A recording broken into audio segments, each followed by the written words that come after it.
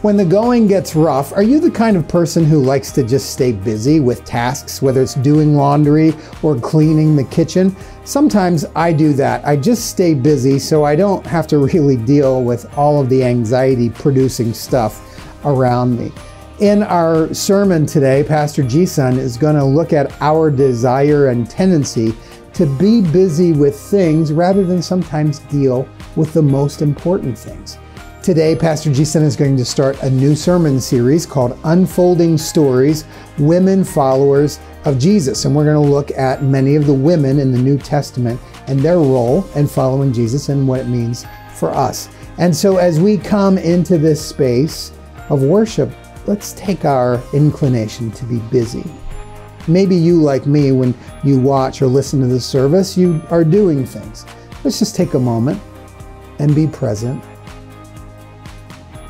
and say a prayer. God, in the midst of a busy world, we, like Martha, want to do and to keep our minds and our hands going, and at times you call us to be still, to be present to your Spirit that is already among us. Receive our worship, move in our lives, connect us in spirit, we pray. Amen. Let's worship in heart, mind, body, and soul as we sing songs and hear the word proclaimed today.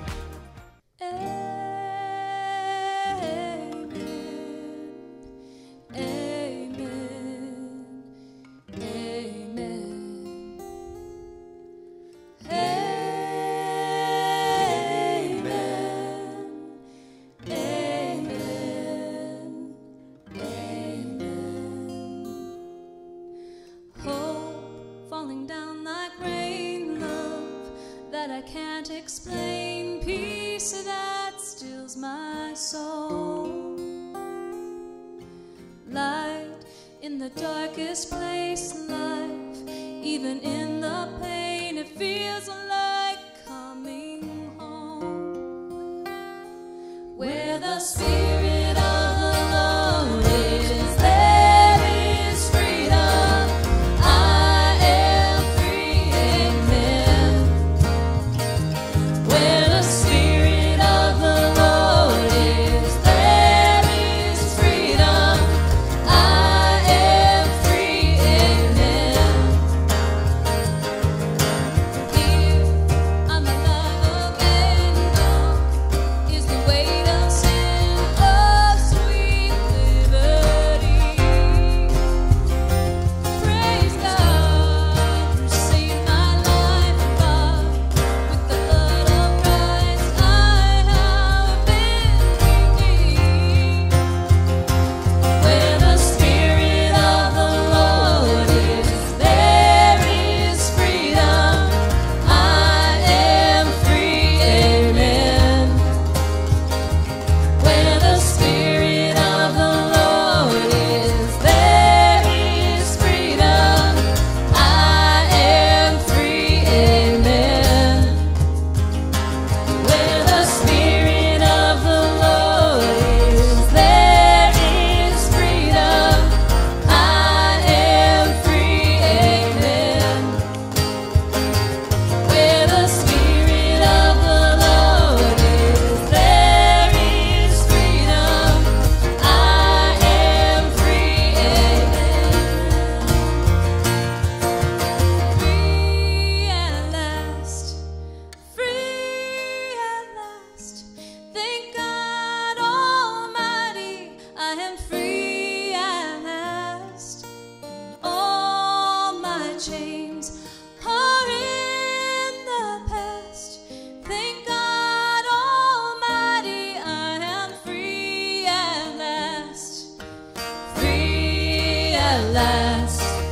Free at last. Thank God Almighty, I am free at last. All my chains are in the past. Thank God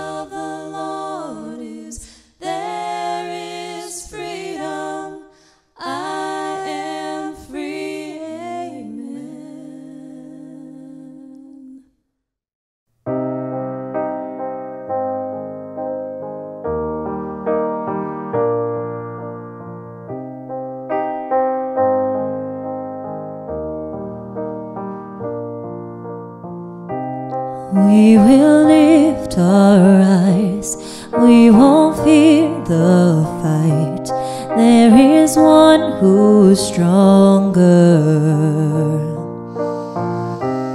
Hard pressed on each side, we will not lose sight of the one who's greater. One name holds every victory. One voice that silences the enemy. One King who reigns for all eternity. Jesus, Jesus.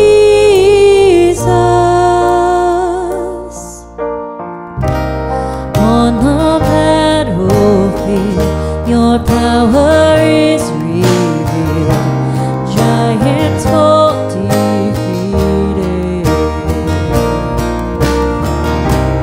We are taking ground, walls are falling down in the mighty name of Jesus. One name holds every victory. One voice that silences the enemy. One King will reign for all eternity.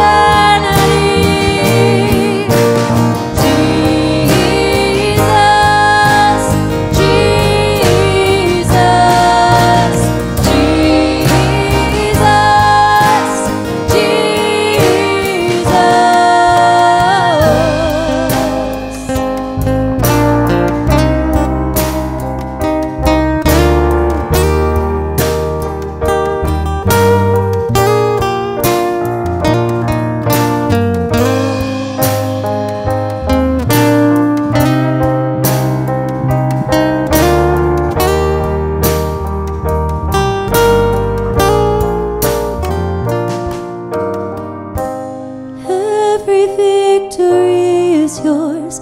Every victory is yours. You rose, you reign. Death is buried in the grave. Hell could not defy your name.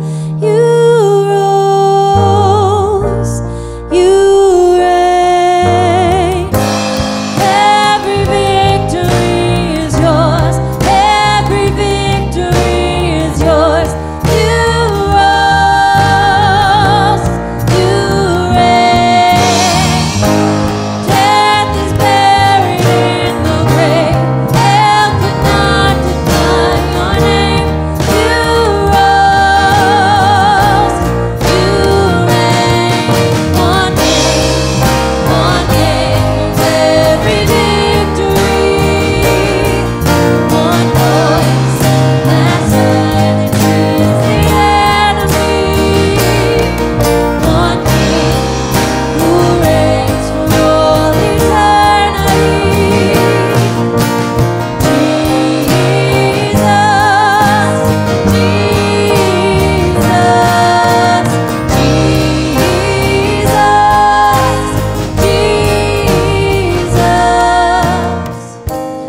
Every victory is yours.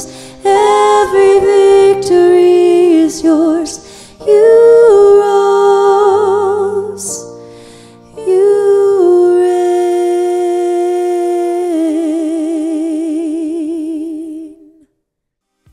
Hello and welcome to Haddonfield United Methodist Church. I'm grateful that you've joined us. This is our online only service, soon to be called our on-demand service, because we create this for you to watch whenever you want to take in songs and prayers and to worship God in spirit. We are now moving into a busy season as we wrap up the program year.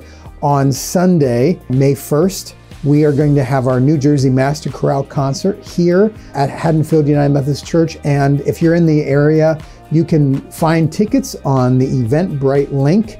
And if it's too late, if you're watching this after the concert has taken place, or you're not in the area, you can live stream the concert in real time or at any time at the address below, haddonfieldumc.org. We also have a new Bible study beginning in our church starting the week of May 2nd. And if you haven't signed up yet but would like to, you have another day or so to do that. Go to the address on the website and you can study the book of James with me on a hybrid class called Faith in Action, a study of the book of James. Today, as we worship together, we also want to invite you to give, make financial contributions to this church to help us continue to be in ministry with you and people all around the world. And also, if you would like to make a special gift for humanitarian relief in the Ukraine, we are partnering and offering funds to the United Methodist Committee on Relief, known as UMCOR. And you can use the giving link or text give to the number on the screen, and you can select general fund, that's how you support our ministries, and you can select the humanitarian relief Ukraine fund, and that's how you can share resources to help settle refugees. And also, I know UMCOR is giving medical supplies in the city of Kyiv to help people who are in need. As we worship God today and we go into this brand new sermon series, I'm looking forward to the message JiSun is going to bring us. And I just pray that we will center our hearts and our minds. And just join me one more time for a prayer. And I'm going to invite you, after I pray this prayer, to pray the Lord's Prayer with me.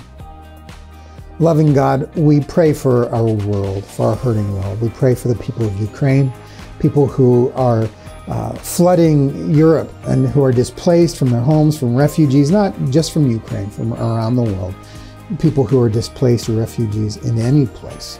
God, we pray for your healing, for your wholeness. We pray that you will do the work of peacemaking in our own hearts, and may it begin with where we are as we share our resources and our love. And God, I pray for anyone who is hurting or afflicted or sick or lost a loved one. God, hear the hurts and the prayers of our hearts at this time. God, receive these prayers in the name of the risen Christ as we say together the Lord's Prayer. Our Father, who art in heaven, hallowed be thy name. Thy kingdom come, thy will be done on earth as it is in heaven. Give us this day our daily bread, and forgive us our trespasses as we forgive those who trespass against us. Lead us not into temptation, but deliver us from evil. For thine is the kingdom, and the power, and the glory forever. Amen.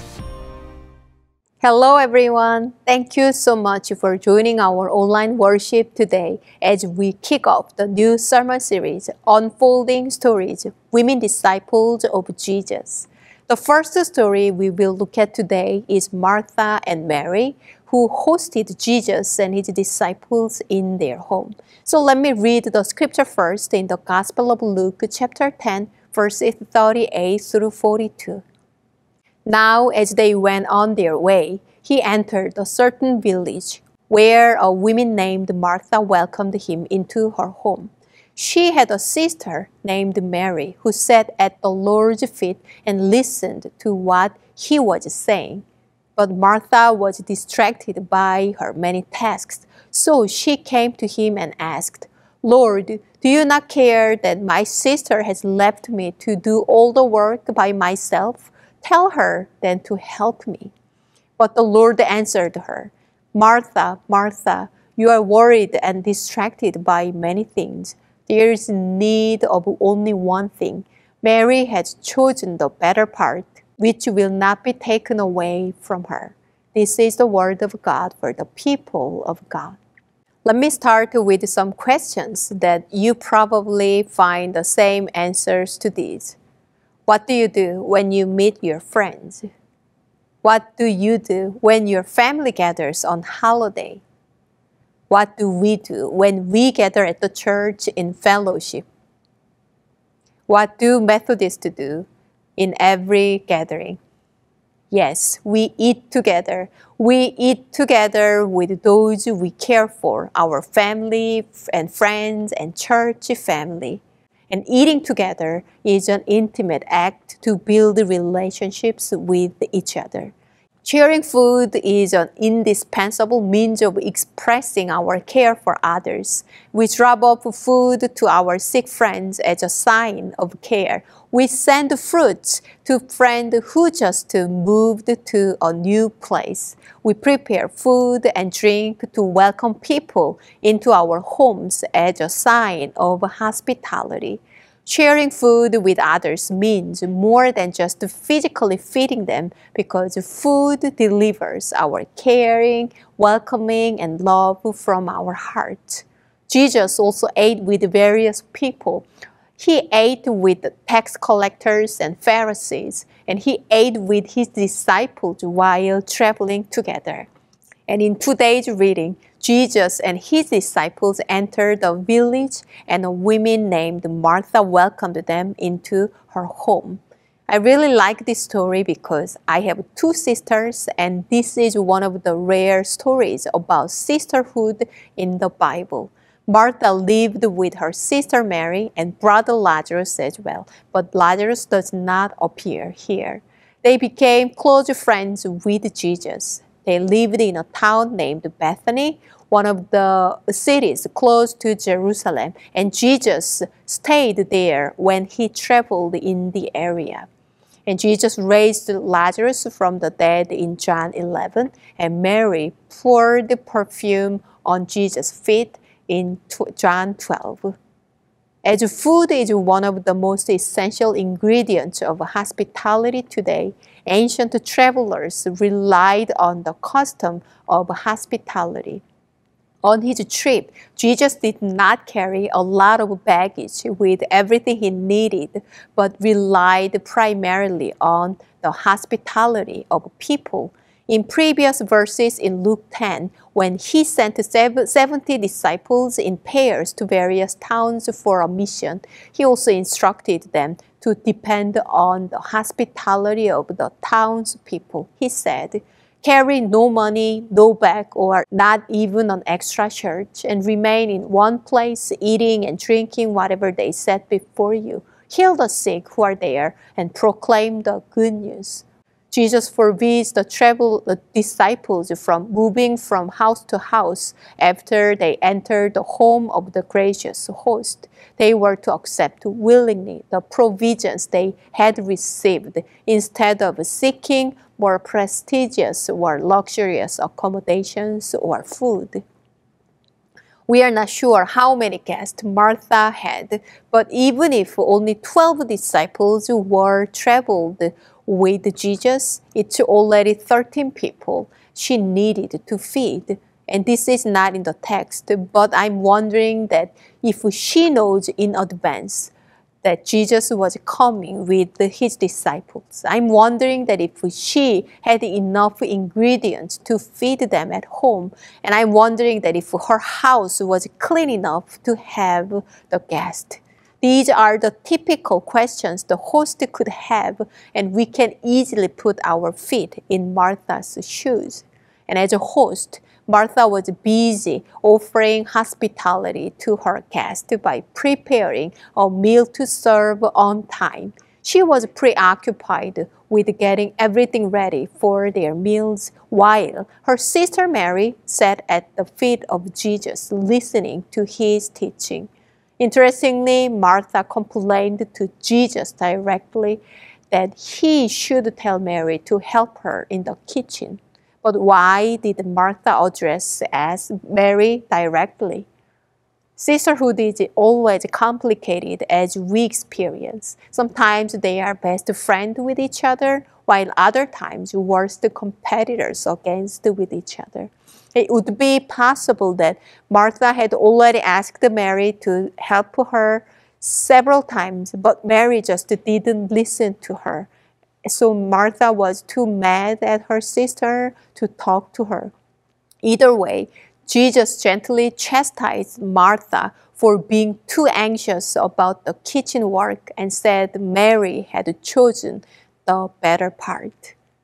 Jesus' words spark a lot of discussion and controversy. What is the better part? Didn't Jesus care about all Martha's hard work to feed him and his disciples? Is listening to Jesus' word better than serving him with her hands? Maybe you know many Marthas and Marys in your life, and perhaps you see yourself in one of them. How would the churches and the world survive without their Marthas? And I think these questions come from our human tendency to think in black and white about everything, wanting to choose one way or another. Especially the English translation, Mary has chosen the better parts, as pressure for us to define what is the better part. However, did you know that the original Greek word does not use a form of comparison? Jesus simply said, Mary had chosen the good part, and it will not be taken away from her. Jesus reminded and invited Martha to choose the one necessary thing for everyone, the thing that Martha forgot when she was distracted, worried, pulled in many directions, uptight and upset and resentful. When she lost her focus on Jesus, she also lost the joy of serving. Let's not get the wrong idea here. We are called to work and serve one another for God's kingdom, but we are not saved by good works. We are saved to do good work. And the point here is the priority of our heart. And we all need to sit at the feet of Jesus and listen to him and spend some time with him. That's because that centers ourselves to focus on why we do for what we do. When we lose our focus on Jesus and only look at ourselves and busy to do the tasks we want to do, it is easy to be preoccupied with our own agenda, be resentful, and complain about what others are not doing, just as Martha did. When Jesus called Martha twice, I feel Jesus' compassion for her. Martha, Martha, do not push yourself too hard about food to prepare food for me. I don't come for fancy dinner here. I'm here to spend some time with you. Just come and listen to me. I welcome you to join me so that I can feed your soul. Jesus broke a social barrier for Mary and Martha. Mary was doing something that women usually did not do. She was interested in opening her mind to things beyond the typical role of women in the kitchen. She had chosen the traditional student position at the feet of the teacher. It is radical that Jesus affirmed Mary's choice to learn from him. Jesus saw Mary as a disciple, a learner, and a follower, just like other male disciples. It also gave a permission to Martha to be free from her social expectations to perform in particular ways. Martha was resentful of Mary, not Lazarus, for not helping her in the kitchen. In fact, Lazarus was not even mentioned in the story. But what if Lazarus was gifted in cooking and wanted to provide hospitality for their guests with Martha? Martha and Lazarus could have been working together and learned from Jesus sooner than later. Jesus did not blame or judge Martha. Rather, he empowered Mary and Martha to make their own choices. Martha chose to care for Jesus by cooking, but she could not force Mary to make the same choice. If Mary wanted to learn, she should not be forced into the kitchen, and Jesus affirmed Mary's choice to learn from him. While growing up with two sisters, I haven't thought much about social limitations as a woman in my life. And I didn't realize how I used to define myself in a box as what others expected me to be or to do, like Martha. I didn't realize how traditional ideas of gender roles have impacted me, shaping who I am until I faced unequal treatment at work in terms of my salary or promotion. It just did not become my story. I was blind until I experienced it. However, it took so long time for me to answer to my calling to ministry. When I shared my calling with one of the Korean pastors, he tried to persuade me to reconsider it, as my husband and I were studying together in a seminary. He said there are certain specific expected roles as a pastor's wife. So whenever I had a desire or willingness to do ministry, I used to feel inadequate and unqualified. I have met countless excellent women leaders in the churches who made things happen, who made the differences, like Martha. But I had never seen female pastors in my childhood. Women were always welcome to serve in a certain area of ministry, like in caring ministers, children's ministers, serving food, or working in nurseries, but not as a senior pastor or elders of the church. I know in Methodist tradition, women served as preachers from the beginning, and the women started to be ordained as a minister in 1866. But did you know that there are only 13% of female pastors in the United States? I'm not sharing my experiences to claim myself as a victim. The point I want to make is that everyone has blind spot until we experience it, and we live with different worldview that are shaped by our upbringings, backgrounds, educations, family cultures, and social status, or what we do for a living. But importantly, everyone is on a journey of becoming who God calls us to be, loving God and loving our neighbors. And Jesus helps us on a journey, just like He pointed out Martha's blind spot and set her free from human-made social expectations. She limited herself. And today we learn from Jesus, who listened to Martha's concerns and worries carefully, but gently shifted her eyes to see more important things out of love and compassion. How did Martha receive it? The text does not tell us more, but she did not turn on her defensive mode or stop serving Jesus. It was not a place of blaming or shaming or judging, but Jesus created a space of transforming out of love for her. When we witness or face some incident of injustice in a society, we tend to think and easy to assume that it would be an individual's problem. However, if similar patterns of incidents occur over and over, there must be something wrong in the system beyond the individual level, and we need to pay attention about it. As we begin our new sermon series about women disciples of Jesus, I hope and I pray that God leads us to find our own blind spots and give us the courage to make a small move together to dismantle many isms in our reality, in our society, including sexism, racism, classism, ageism, and ableism. May Jesus give us a gentle spirit to speak the truth in love and compassion as we sit at the feet of Jesus and learn from Him, as we continue our journey together to love God and to love others through our serving. Dear friends, I am so grateful for our journey together to love God and to love others.